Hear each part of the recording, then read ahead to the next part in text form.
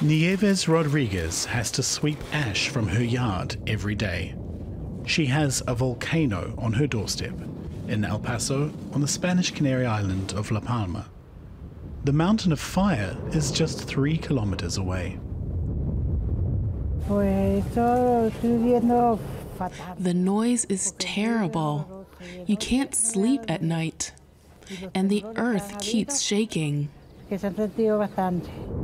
Lava has destroyed over 2,000 buildings since Cumbre Vieja erupted on September 19th.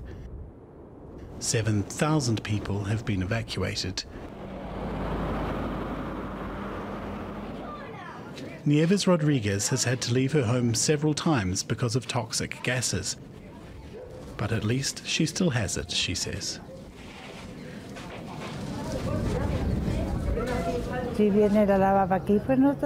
If the lava comes here, I'll have to go too.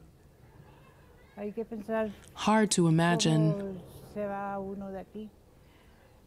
We've worked here our whole lives.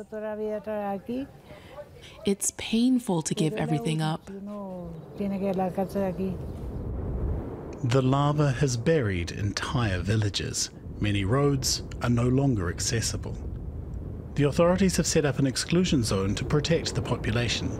Locals are only allowed to come back to pick up personal items.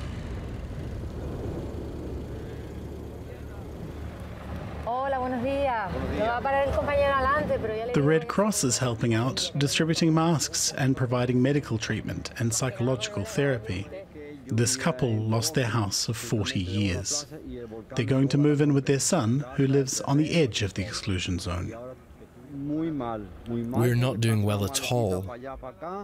We're living out of a suitcase. Our house is gone, and our land. It's hard to accept. We've lived there for so many years.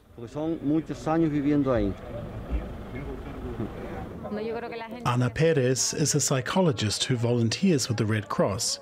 She says that the people need help now because otherwise they might be traumatized for life. Yesterday, a woman told me she shouldn't complain because she'd found a place to stay. But I told her she had every right to be angry because the volcano had taken away something important, the feeling of living in safety.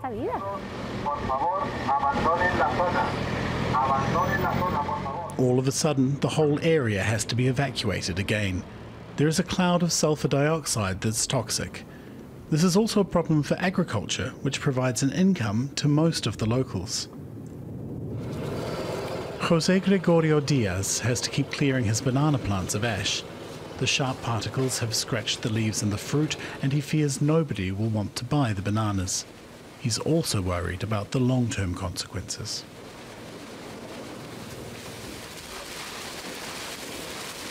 I don't know what these plants will look like next year. They're full of ash. The leaves will burn in the sunlight. And if the rain comes and then the sun again, they'll really burn.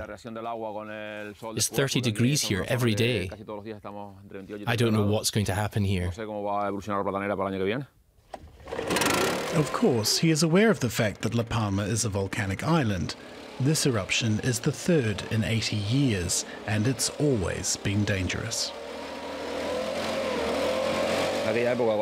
When San Juan erupted, back then many of my ancestors emigrated and tried their luck in Cuba or Venezuela. That's not an option today. The Cubans and Venezuelans come here these days. Where can we go? We live on this small island, far from Europe.